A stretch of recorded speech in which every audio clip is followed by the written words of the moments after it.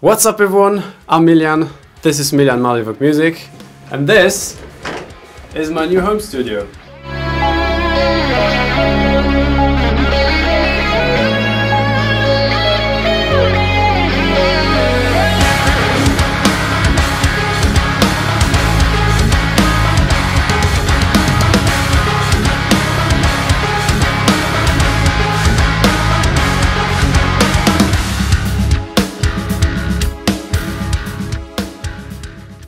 So this is it, a fresh start in a new place. A lot has happened in the past weeks and months. I finished my master's degree, which kind of burnt me out, but have been recovering and I'm feeling so much better now. I'm not a student anymore. I found a job which I'm going to start soon, and and I moved to a new place. I know I said I wanted to go ahead and do YouTube full time, but I had the chance to take this part-time job, which actually has something to do with social media. More on that maybe another time. Again, it's a part-time job, so around 20 hours a week. And I have the other 20 hours to hopefully work on videos. And I'm really excited for this. And I figured because I'm renting and paying my own bills, I want to have a minimum amount of money coming in each month. If I'm going to start, YouTube now full time, it's a bit hard to pay the bills, and I would have to live off some savings, which I don't want to do. So I think this is a great compromise to get this thing going again. Now you're probably wondering, if you know the channel, what's with the channel name? What happened? Now, a little story to make yourself comfortable. A little story to the Solhenge name. In the beginning, this channel wasn't made for gear reviews and stuff. It was just a band channel where I would upload the music of my former band that we created in 2012, December 2012. So almost 10 years ago, we created this band. That was why the channel existed, and we were active until like 2016. In that time I made my first review video, and it kind of transformed into this thing, and I realized I'm onto something here. So yeah, this is how Solhenge became my YouTube channel, how Solhenge became me. So I thought, being in this new place here with a fresh start, these last 2 years were kind of awkward, and in terms of content output, very, very random. I wanted to do a rebrand of the channel, so hence the name, and I wanted to make it more personal. So, well, Malivok is not my real surname, but it's the surname of my great grandmother, so that's kind of cool. And with the addition of music, I think it's now clearer what this channel is about. It's about music. So I just wanted to get this out of the way. Hope you like it. I do. Nothing really changes apart from that and the new location, but yeah. So this brings me to this place. I would say it's now time to show you around in the new studio. So let's go. Let's start with the heart of the studio, the workplace. So the desk is a mixture of a ready-made studio desk and some DIY modifications. So the desk itself used to be a glorious workbench, so the base and this riser here. This is a sheet of plywood that I bought myself and rounded off the corners here to match the riser, and I stained it with this brown stain. It looks really, really cool.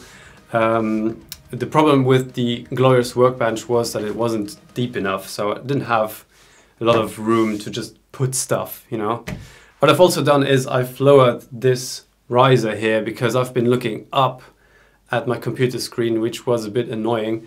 So this is now perfect to put, keyboard and the interface right down there, and that's all I need. The computer is a 2021 24-inch iMac in Bondi Blue, 16 gigabytes of RAM, silicon M1 chip, and 1 terabyte of internal storage.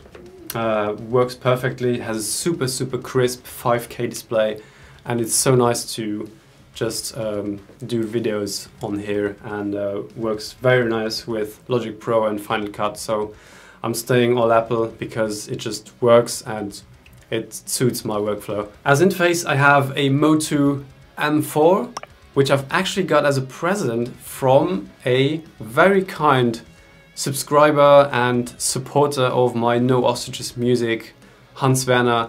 Thank you so much. I don't know what to say. This is so kind, and yeah, basically using this every time I'm here to listen to music, to record everything. And yeah, it's really cool. Hard drive storage, 2 terabytes. Monitors are still my Adams A3 Axis, which are super crisp, and they're paired with a Adam Sub 7, so 7-inch subwoofer, and I love the combination. It's just perfect for, you know, a smaller room. Other than that, I've got 2 MIDI keyboards here, Korg and Arturia.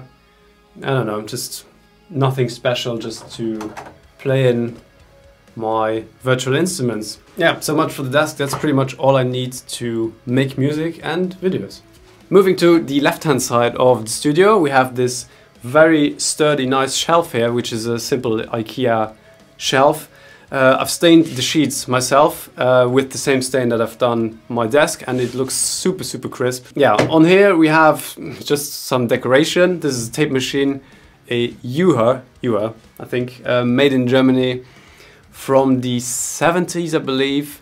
It belonged to my grandfather, as well as all the other stuff, some old microphones, the original Walkman. So cool. A Polaroid camera. Yeah, this is just, I don't know, for show. Moving one floor down, there's the amp section. There's my Jet City JCA 20H. Definitely not playing this enough.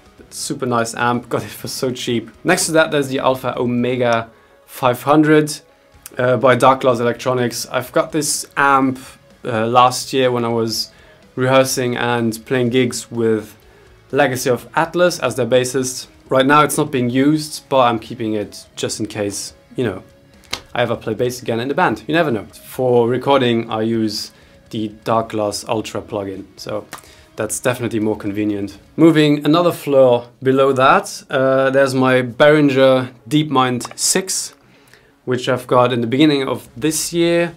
Very awesome synth. I've got this for a very good price on the used market. I think like 380 euros or so.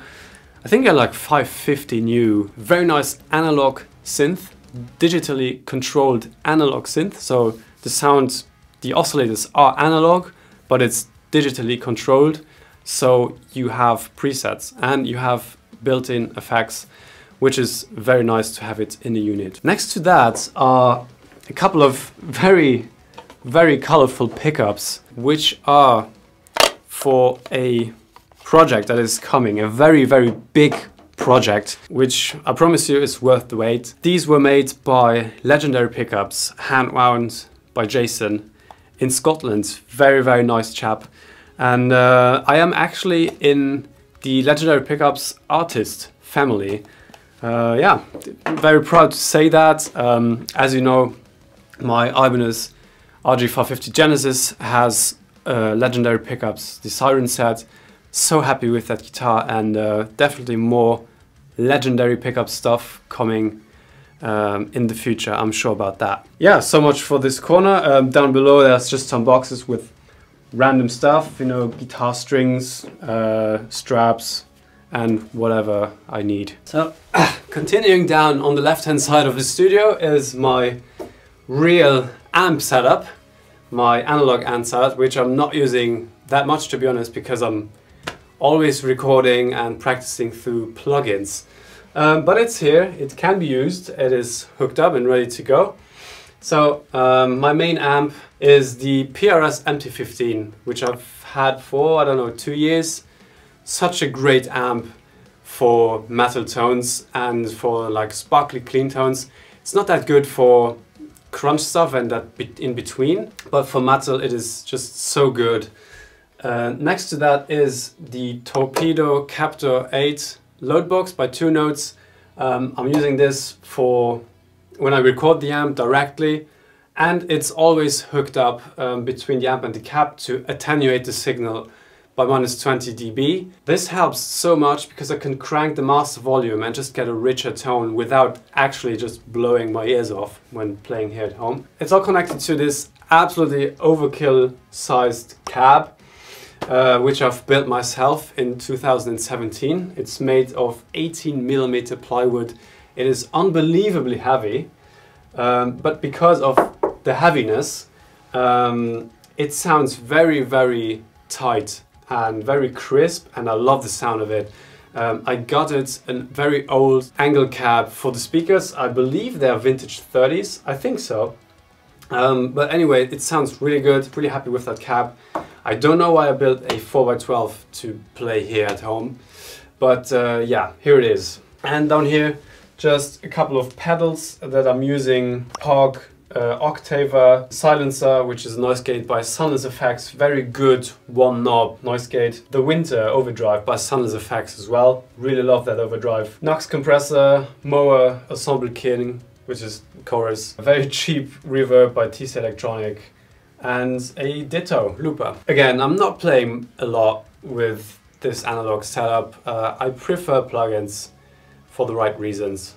Even further down the left hand side of the studio is the guitar rack, which is always too small. You know, we all know the problem. Ibanez RG3570Z Prestige. Going to change the trem block on this very soon, so that's going to be on the channel. Ibanez RG350 from, I think, 1988. Needs a refret, and I'm going to do stainless steel frets, so that's coming. Absolutely love this guitar. Next is a Black Machine copy, which was built by just a hobby luthier, just like me. And I got this for 200 euros. It needs a fret leveling, but other than that, it's a pretty amazing guitar for the price and considering it's hand-built. Harley Benton Amarok 6-string baritone. Love this guitar to just, you know, play stupidly low notes when I need to. It's a great way to release frustration, can recommend that. Ibanez RB800 from 1987, I believe. Sounds awesome for modern stuff. It's a 4-string long scale. Yeah, and it looks super 80s, which I approve. Last but not least, Ibanez Sound Gear 5-string. I think it's the SR 1305, I believe. So, and this is from 1993. Yeah, so older than me. And in this corner, there's just some, you know, random stuff, guitar cases, tripods. Yeah, let's go to the other side. So on the right hand side of the studio, there's this very cool integrated bookshelf, which I use to store all of my pedals. Very cool to have them at display like this. Kramer Beretta Special hiding in the corner. I have everything ready to modify this guitar, so that's coming. Behringer Poly D, absolutely in love with the synthesizer. Fully analog, except for the sequencer and some gimmicks. Fully analog, for the rest, analog oscillators. The sound is what you dial in, and it stays like that, no presets. Absolutely love it to fool around on it and just create atmospheres and weird noises, and yeah. We'll never get rid of this. Last but not least, we got this lovely piece of used furniture, which perfectly matches the, you know, the darker woods color theme of the room.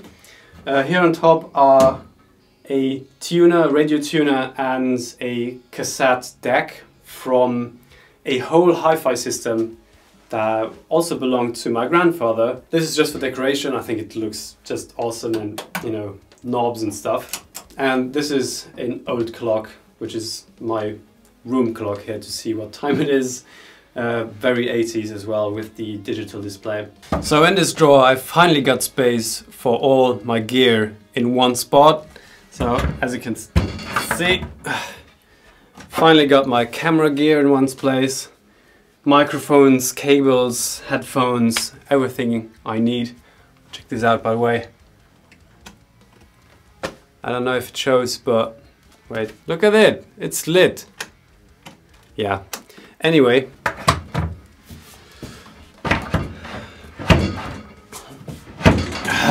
Come on. So much for what is in the room, maybe to wrap this up, let's talk quickly about the room itself. Now, it is much bigger than my other place, and it sounds quite different, I had to learn when I moved in here. The problem that I had at first was it was really boomy in here, and I didn't know what to do exactly.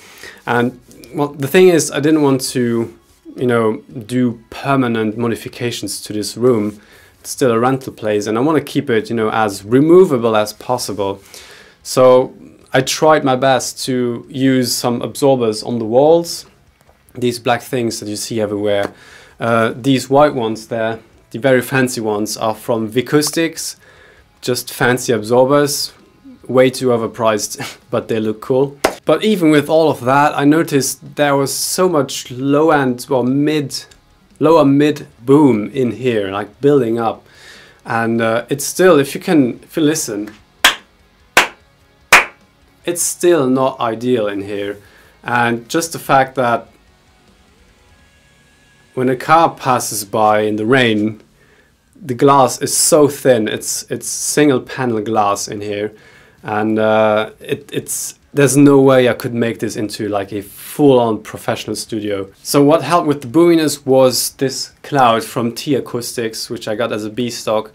It helps to absorb the primary frequencies, you know, coming from the speakers from the desk up, and so it doesn't also bounce between the ceiling and the desk. It could need a second cloud over here where I'm standing, because it's still, I don't know, you probably can hear it over the microphone as well. When I'm speaking, it's kind of like, and it's really a problem with bass buildup in here. The room is 4 meters deep, I think 350 wide and 250 high. My last place, I could touch the ceiling like with my hand like this, and it was cramped with stuff. So I think that helped to make it, you know, crisp and dense. This is much more open, and you can hear that. And I think also the problem is this, you know, this diagonal wall, and this one, it's not really solid. If you listen and hear, this is solid stone. You know, it's really firm, but listen to that. Also the ceiling. They're pretty thin, and I sometimes feel like, you know, at some volumes, the room is just, you know, the whole room is resonating. I wasn't ready to spend hundreds, thousands of euros to make a full-on professional studio out of this not ideal room. And I still don't know if I'm going to spend 1 year or 10 years in this place. I don't know. So I wanted to keep it, you know, just easy. I can get my work done in here, and it's super comfortable, it looks great, and I think that's all that matters to me right now. So yeah, this is the new place, and I'm really looking forward to create more videos in here for you, and generally make music in here. So yeah, that's that. Welcome on the channel, and it's great to be back. And the alarm is off. That's all for today. Yeah, take care, stay healthy, and I will see you very soon.